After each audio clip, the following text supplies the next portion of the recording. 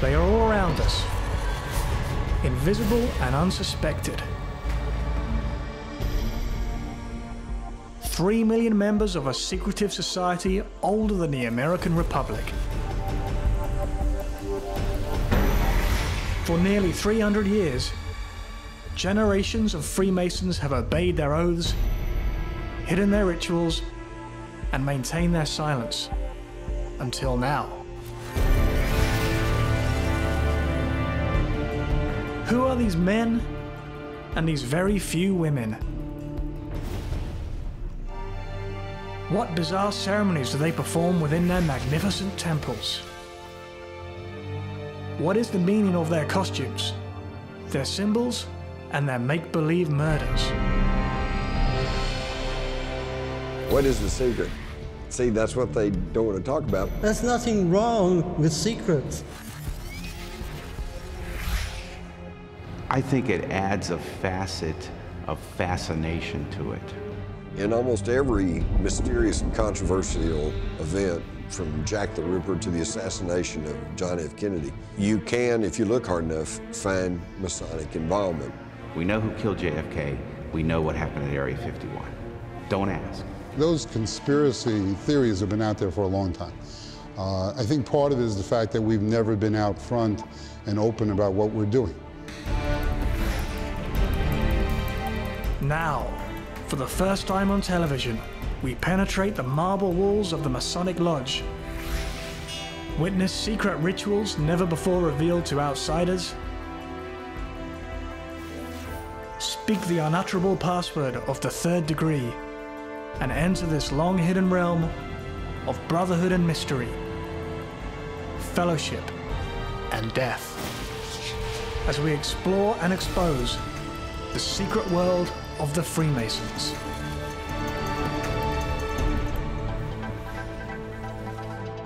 From the secret oaths of 14 American presidents, to the British royal family, to the Emperor Napoleon, Masons have risen to positions of tremendous wealth, fame, and authority around the world.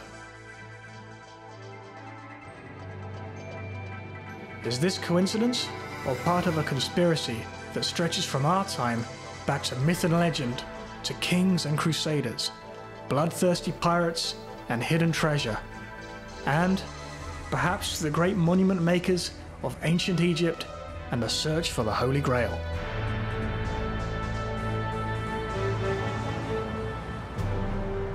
But the mysteries of the Masonic Brotherhood touch our own age as well. In fact, we travel the secret pathways of Masonic signs and symbols every day without even knowing it. The fabric of Freemasonry is deeply woven into our history, our daily lives, and, it is said, some of our most horrifying crimes.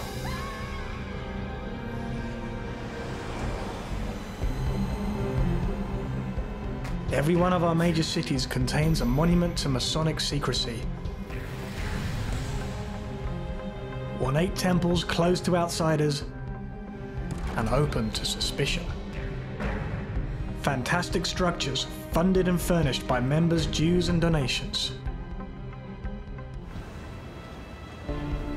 This is Great Queen Street in London, perhaps the most elaborate of all Masonic halls. But there are rivals for the crown. New York City, Philadelphia, Washington, D.C., American headquarters of the branch of Masonry that calls itself the Scottish Rite. Within this hauntingly beautiful temple sits a mysterious marble throne engraved with just 2 words: Know thyself.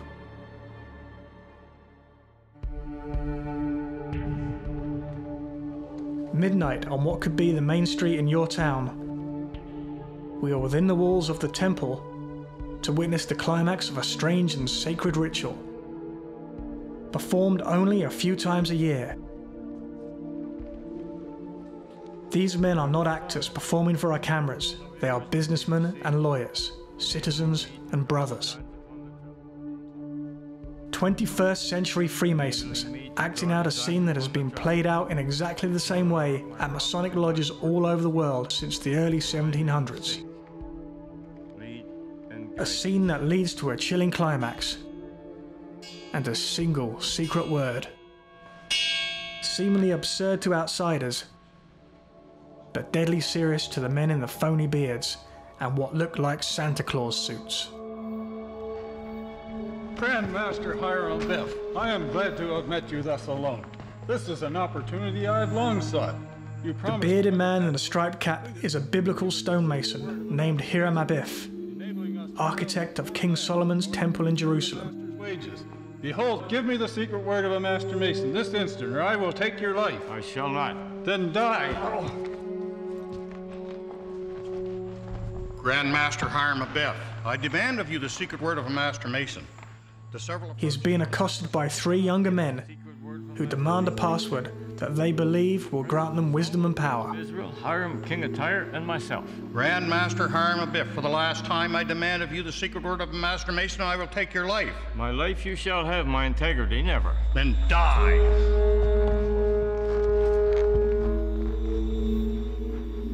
The old man's refusal costs him his life. Grand Master Hiram Abiff, I heard you cavilling with Jubala and Jubalo. From them you have escaped, but from me never. My name is Jubalum. What I propose, that I perform. I hold in my hand an instrument of death. If you refuse me now, you do so at your peril. I say, give me the secret word of a master mason. I will not. I demand of you the secret word of a master mason. I cannot. Grand Master Hiram Abiff, for the 3rd time, I demand of you the secret word of a master mason. Your demands are vain. Wait until the temple is completed, and I will do my best to serve you. Then die. What we are witnessing is the most important initiation rite in Freemasonry, the legendary 3rd degree. For modern Masons, the lesson is obvious. The secrets of the Brotherhood are meant to be taken to the grave. I propose that we plant a sprig of acacia at the head of the grave to mark the spot should future occasion require us to find it. Agreed.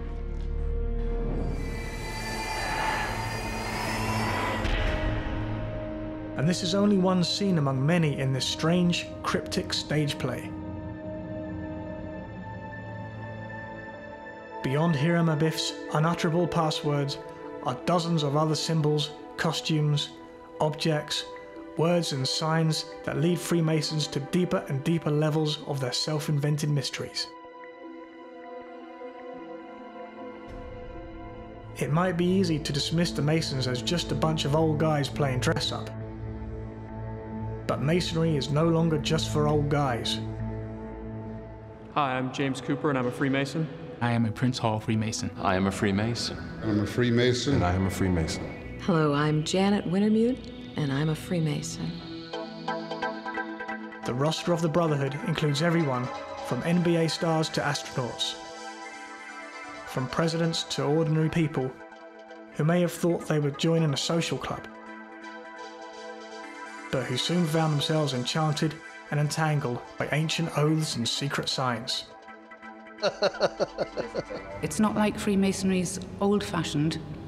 It's that it's timeless. Masonry is sort of like the Hotel California. You can check out any time you like, but you can never leave. There is a need for all secret organizations to be clear about their purposes and intentions. And therefore, the practice of neither confirming nor denying is damaging to Freemasonry because the presumption is guilt. My name's Ian Markham, and I'm not a Freemason. I'm Jim Mars, and I am not a Mason. Although Freemasonry is outwardly a very benign and philanthropic organization, there are dark sides to it. My name is Stephen Soukalis, and I'm not a Mason. if it were a secret society, many of us would not know about it. I mean, they have their, here in the States, they have the logo of the square and the compass intertwined with the letter G right on the buildings, on the face of the building. So it's not a secret society in that sense, but it is a society with secrets. Why has Freemasonry been so often linked with unsolved crimes and hidden cabals? The answer lies in the secrecy of the order itself. Amen.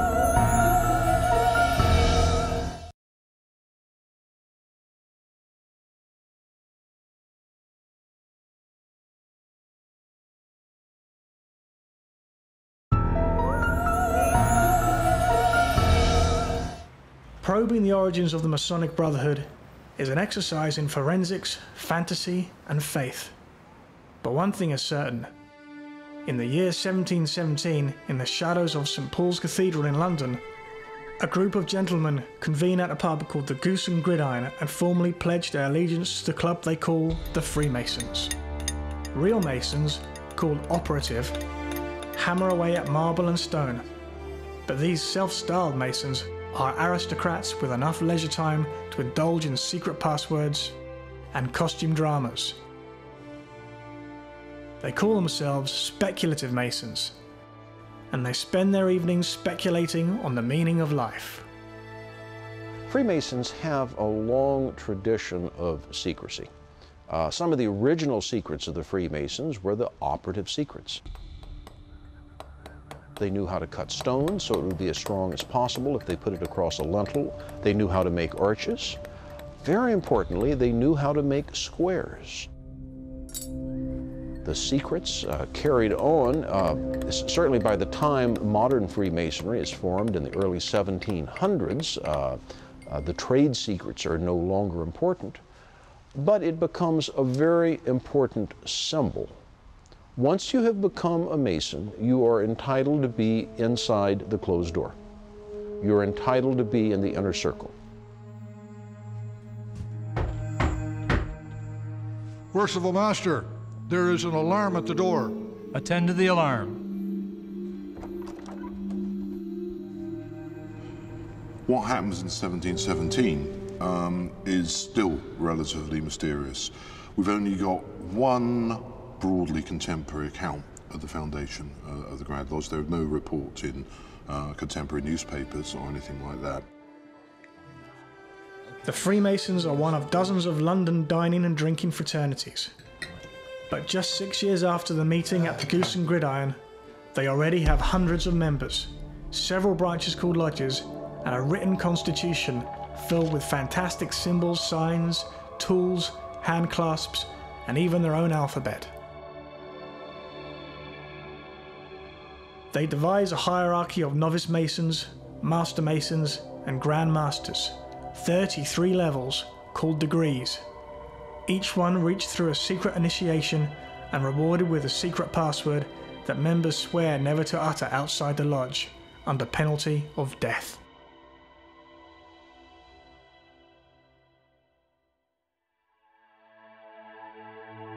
New members must be approved by secret ballot. A white ball for a yes vote. A single dark stone means exclusion. It's the origin of the term black ball. The three most important Masonic symbols have endured unchanged since the 1700s. The most familiar is the letter G. But what does it stand for? God, geometry, geography, or grand architect, the true designer of the universe. There is no single official definition.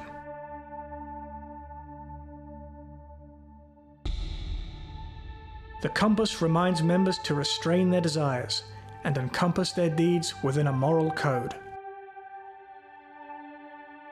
The square represents honesty and fair dealing.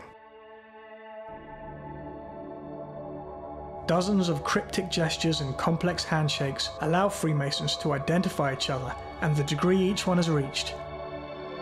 Echoes of an age before business cards and Blackberries.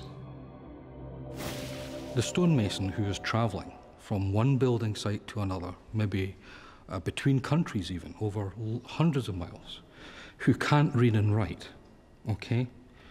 How is he going to identify himself to someone else that he is a stonemason? Well, he's got handshake, and this only shows that this stonemason to another stonemason, that they are stonemasons. We still like to use our handshake instead of a piece of plastic or a piece of paper. And there is another fixture of every Masonic meeting laid down in the original Constitution of 1723. 2 stone pillars. Still the centerpiece of every Masonic meeting hall in the world. But if the columns are the invention of the gentlemen at the Goose and Gridiron, and if they held their first meeting in 1717, then how do we explain this?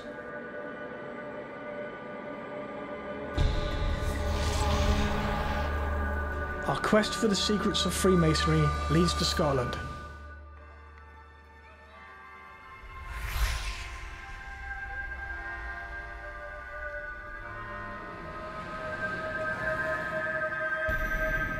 Just 7 miles from the capital city of Edinburgh, on the rolling rural estate of one of the great Scottish clans, stands the Chapel of Rosslyn.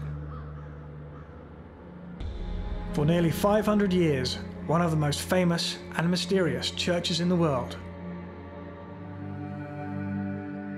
The supporting columns at Rosslyn seem to follow the Masonic Code, but they were erected 300 years before the meeting at a London pub at which modern Masonry was founded.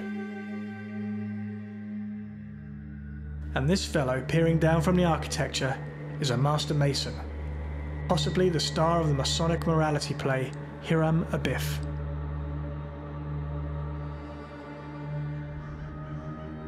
Is Rosslyn the true birthplace of Freemasonry? And what do the stones and symbols mean? The closer we look at Rosslyn, the more cryptic it becomes. This is far more than a mere church.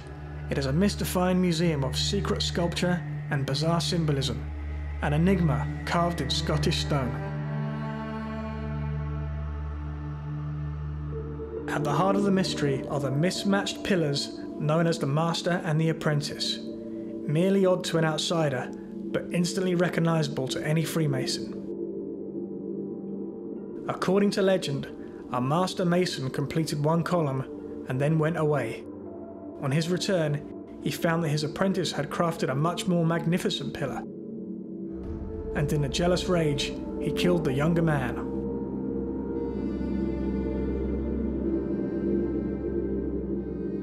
According to legend, they are replicas of the pillars that stood at the entrance to the Temple of Solomon, repository of the 10 Commandments, the holy nucleus of the biblical world. But at Rosslyn, the myth divides into two. Are these columns just a symbol, or do they actually contain or point the way to some sort of priceless physical treasure? In an age of uncertainty, we seek certainty. Rosslyn is not about certainty or putting something in a neat little box that everyone can say that's for sure what it is. That is not the point, I don't think. It is a personal challenge for us to decode this building. I've studied this certainly 40 years.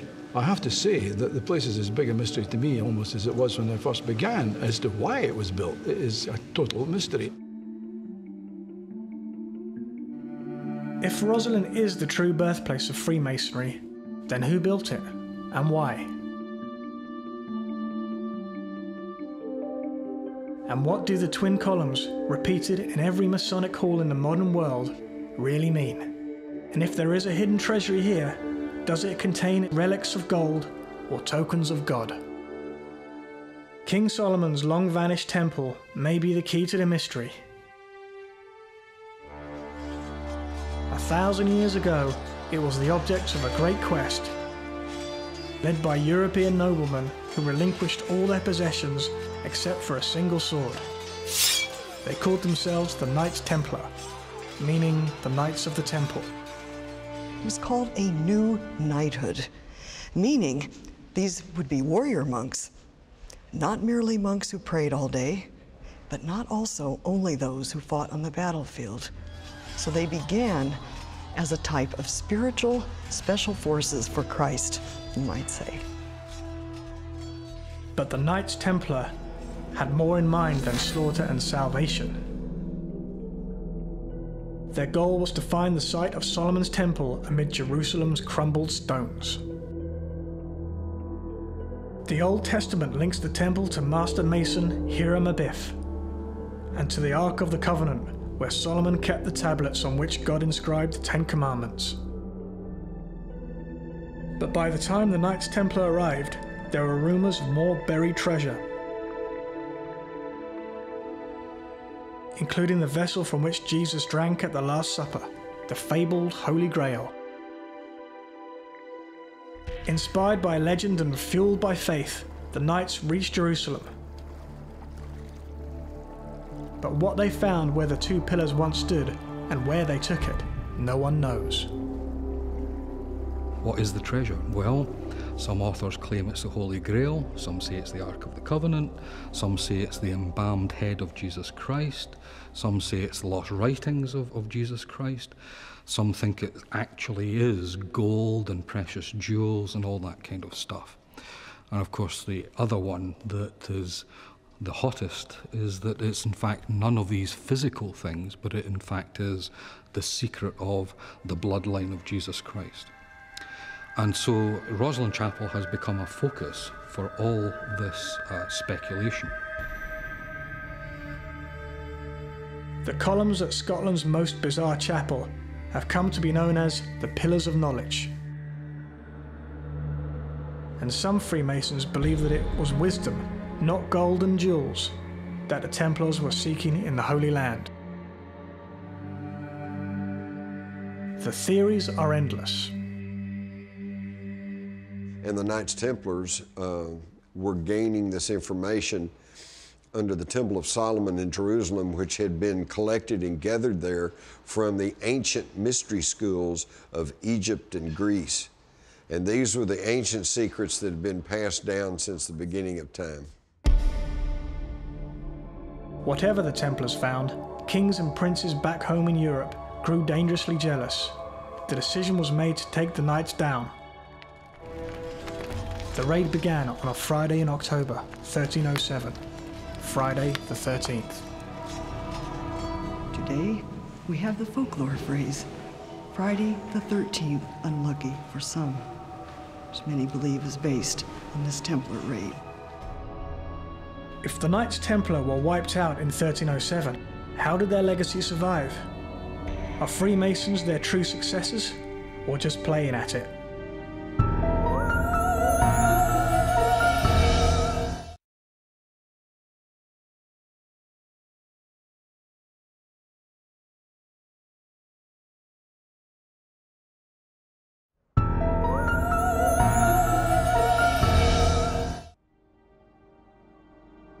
Our quest for the secrets of Freemasonry leads to Scotland, and one of the most tantalizing Masonic legends of all. The legend of William Sinclair, builder of Rosslyn, hereditary Grand Master Mason of Scotland, and perhaps the descendant of one of the few Knights Templar who escaped, Friday the 13th.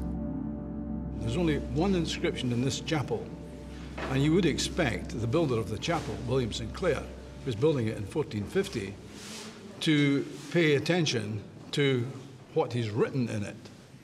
And I would also imagine that he expected everybody that came to the chapel to realize there was only one inscription, and that inscription must be meaningful. The inscription reads in Latin, "Wine is strong, kings are stronger, stronger than these are women, but above all, truth is the strongest." It's a claimed heritage, it's a legendary heritage, but I can't give you any historical evidence to support it, but it's a lovely story. The links between the Knights Templar and the Freemasons may stand forever at the junction of history and myth. But there are clues that the Knights did not all disappear on that fateful Friday the 13th. In Jerusalem, the Templars had joined forces with knights from the island of Malta, warriors who later turned to piracy under a flag we all know today. The Skull and Crossbones. It's a depiction of the Templars' strange burial custom, severing the dead man's legs and arranging them in the coffin like this. It's a practice alluded to in some of the carvings and monuments at Rosslyn, leading some scholars to believe that a few knights fled to Scotland, and that a century later, William Sinclair built this chapel as a means of passing down their forbidden signs and symbols. The Templars may have inspired more than one secret society. Perhaps the most infamous is Yale University's Skull and Bones Club. Since 1832, this cultish playpen for the sons of America's most powerful families has enfolded Presidents Taft, Franklin Roosevelt, George Bush, George W. Bush, and even John Kerry. The Skull and Bonesmen, who will reveal no details about the purpose or practices of their club, proudly fly the pirate banner, a symbolic link to the Knights Templar and perhaps to the mystic origins of Freemasonry as well.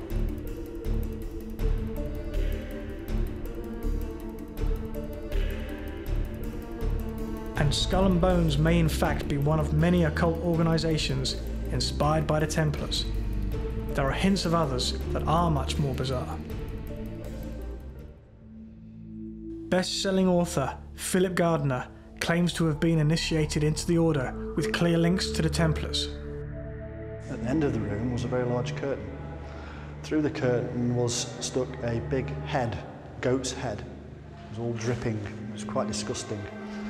And they called it the head of Baphomet, the head that the Knights Templar are supposed to have worshipped.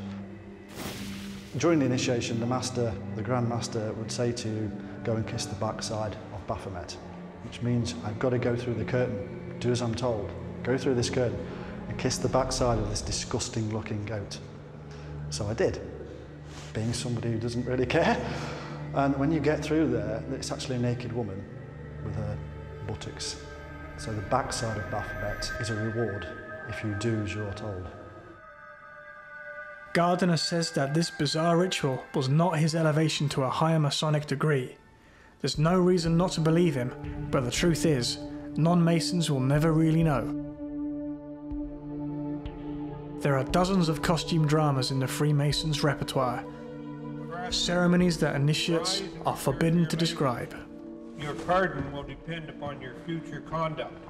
Freemasonry is the latest incarnation of what is known as the underground stream. This is a hidden stream of knowledge that has been passed down since the dawn of human history. That this lodge at this time may humbly reflect that order and beauty which reigns forever before thy throne. Amen. So the question arises again. If Freemasonry is not a religion, and not merely a man's theatrical club, then what is it? I have been asked many times for a definition. One that we hear quite often is that we attempt to make good men better. We can't make bad men good. The other one, the one that I prefer, is a peculiar system of morality. And peculiar, of course, here means unusual or special.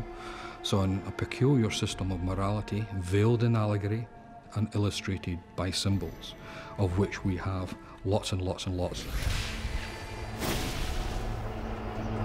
Hi, I'm James Cooper and I'm a Freemason. My name is Harold Granger, and yes, I am a Freemason. November of 2005, actually. That's when I joined Masonry in the Scottish Rite.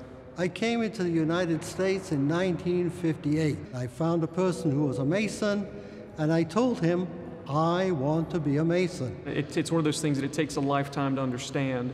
You know, you can show someone something, you know, the pictures or the rituals, and you can show someone something, but to truly grasp the depth that's there takes years of study. A Freemason is different. If everybody knew what Freemasonry was without joining, what would be the point in joining? The Chronicles of Freemasonry focus on its legendary beginnings.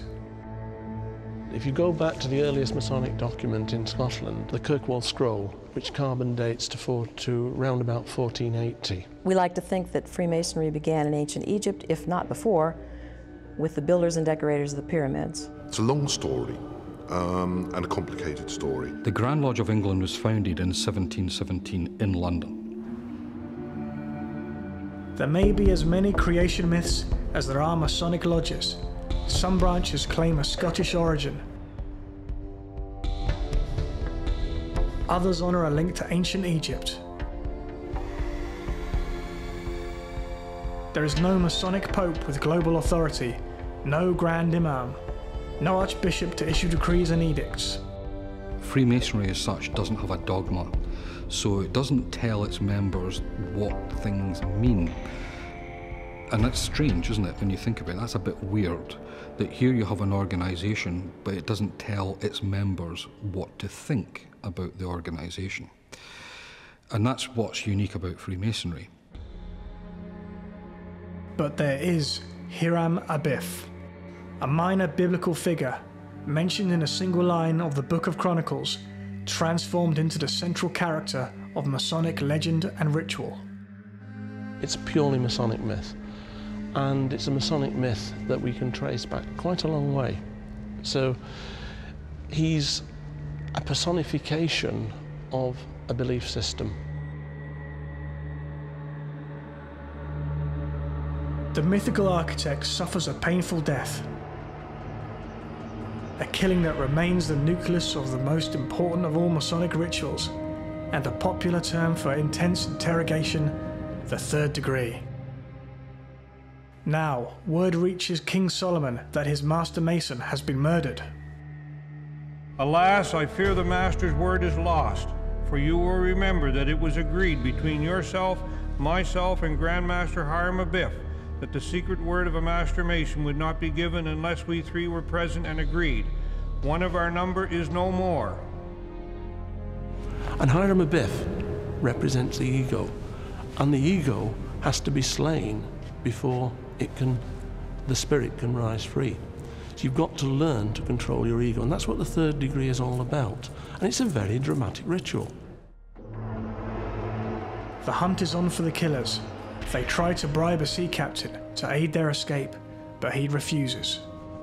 Yes, come aboard. But hold, where is your pass?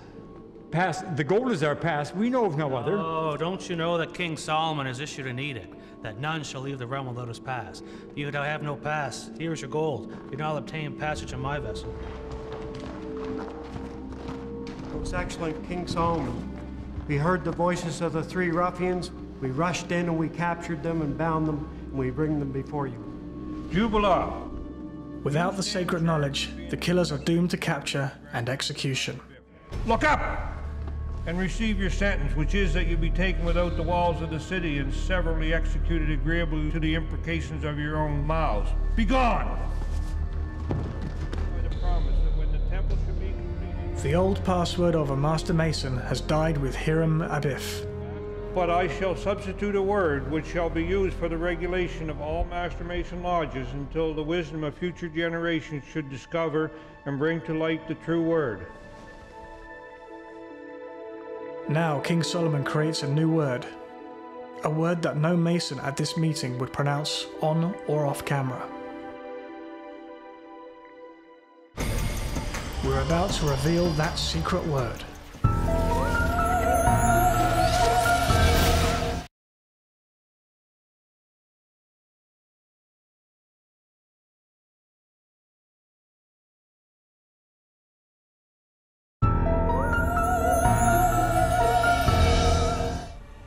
Of all the secrets of Freemasonry, none is as tightly guarded or as seemingly silly to outsiders as a single three-syllable word.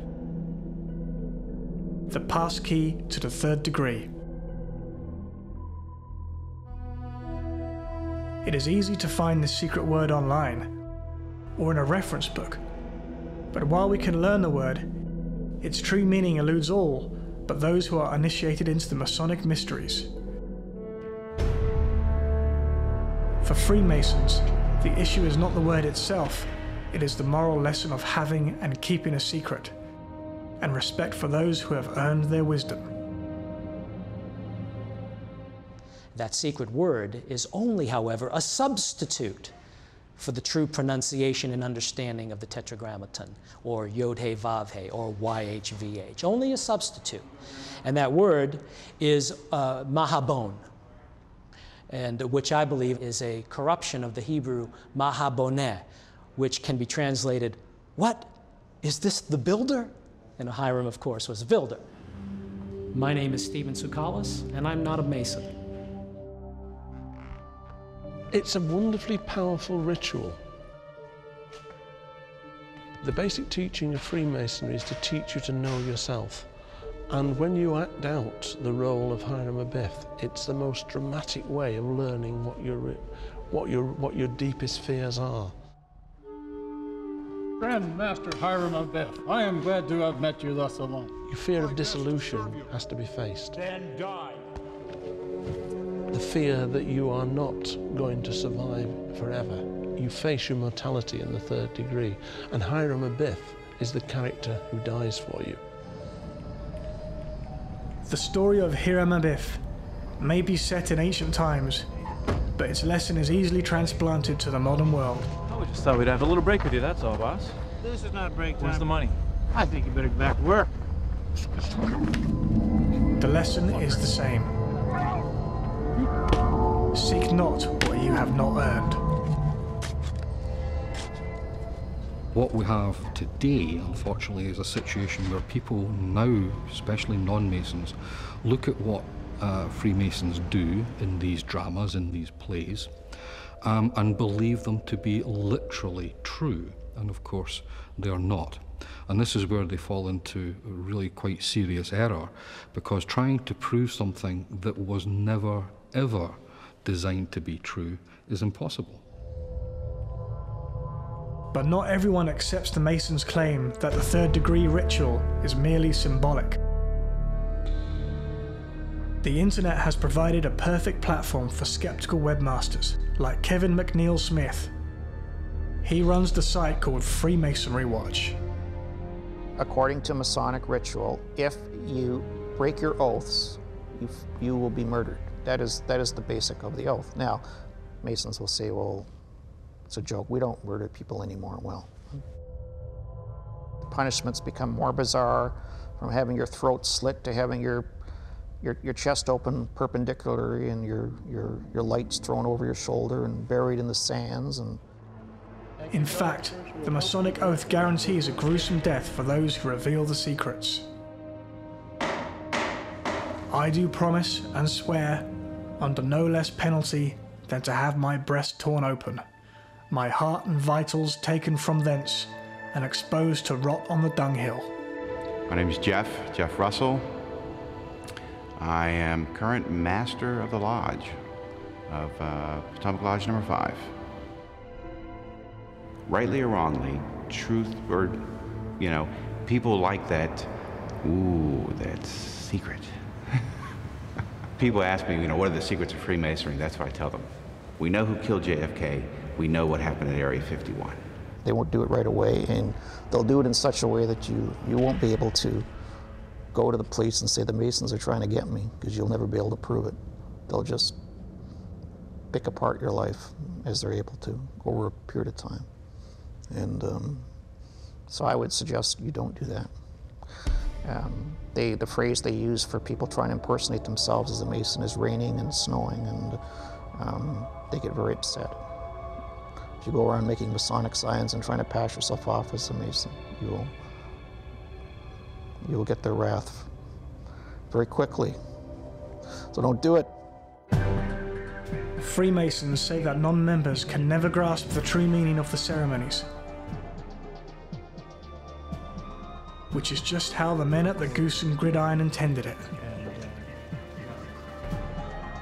A lot's been talked about the secrets, so you've probably heard about the funny handshakes. Well, When you attain each level in Freemasonry, you're given certain secrets which are relevant to that level. It actually shows what level you've attained in Freemasonry. We're a private organisation. We're not a secret organisation at all. But there are certain elements of what we do that we don't really want everybody to know about, because it'll spoil the shared experience that we all go through. In England, they respond with a vivid public ceremony, They're attending a regular parading their regalia and their rituals, trying to prove that they are not rooted in evil and thirsty for power. Their patron and figurehead is His Royal Highness the Duke of Kent, Grand Master of the Order. If occasionally, say once in 25 years or so, people can see that our normal business is as we describe it, they may be persuaded to shed whatever unreasonable worries they still have about what in truth is only an inclination to privacy. Society, particularly modern society, needs to have a bogeyman. And if we live in a society as we do now, where conspiracy theory is rampant, where people don't want to take responsibility for their own actions, then we become a natural whipping boy. The secret is an essential component of a conspiracy theory, and Masonry feeds that. I would say this is a little bit of a non-issue, really. Who cares how we shake hands to identify ourselves? The fact is that they are a secret society because they do hold secrets and they do hold meetings in secrets. And also the fact is that the higher up the levels you get, the more secrets there are. And that's a very, very clever way of manipulating people's minds. Does anybody ever really know what this secret is? And is there a the secret to it at the end of the day? Who knows? Secrets are a burden to preserve at the risk of death. But they also are a reward, a revelation passed down from those who have gone before. So the debate continues. Amen. It's odd, but I mean, I think it's odd to people outside Freemasonry. It's not odd at all to people who are Freemasons. They find it, in many ways, a very interesting exercise, an intellectual exercise to listen to other people's opinion about Freemasonry, and quite often disagree, but accept the other person's view. Freemasonry is extremely tolerant. So when you get people speculating about whether the ancient Egyptians started Freemasonry or whether it had anything to do with the fabled island of Atlantis or any of that kind of stuff, well, I have no problem with people believing that.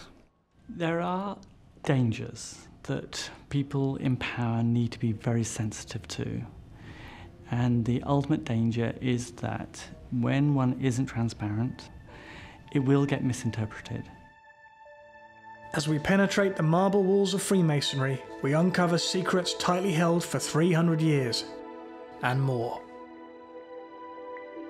But the ultimate secret can never be exposed, because it lives within the hearts of the Masons themselves. It makes you grow.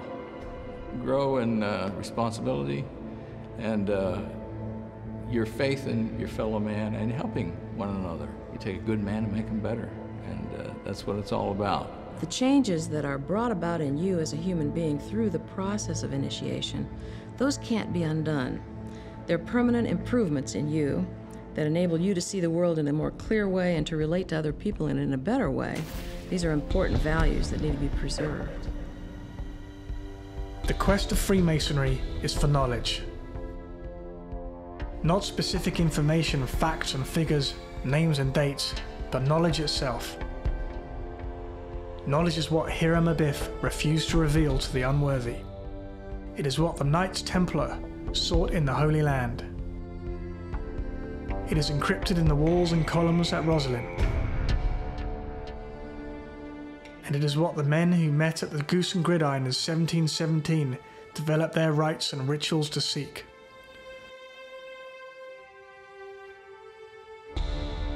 That quest continues, a ritual path to knowing and improving oneself. Its deepest secrets never can be fully revealed because they are symbolic and interpreted differently by each individual Mason. As we penetrate the marble walls of Freemasonry, we uncover secrets tightly held for 300 years and more. An eerie realm of blindfolded novices and bearded sages, hidden behind curtains of suspicion and clouds of doubt. Words that cannot be spoken, deeds that cannot be witnessed, symbols that cannot be described. It's about putting yourself on an initiatic path toward a greater understanding of the real you and how you relate to the universe. Certainly the desire to want to understand more about universal law and better human relationships here on the planet and a closer relationship with God. These are issues that transcend gender and sex completely. The changes that happen inside you when you have been initiated into a Masonic lodge, whether you're a man or a woman, whether you're in my order or mainstream Masonry or some other order, those changes cannot be undone. Within the walls of Freemasonry, millions of brothers and sisters act out rituals that may seem absurd to outsiders. Yet to Masons, these secret handshakes and passwords and stage plays are keys to a hidden realm. The realm of self-awareness that few of us ever attain. Brethren, let us pray. In the initiation ceremony for the 3rd degree, there is a scene in which the murdered body of Hiram Abiff is reawakened by the handclasp of King Solomon himself. It is a tribute to the power of the Brotherhood and the value of knowledge more powerful than death. Where was this lesson forged? At a London pub, a Scottish chapel, or in the mystic stones of the Holy Land?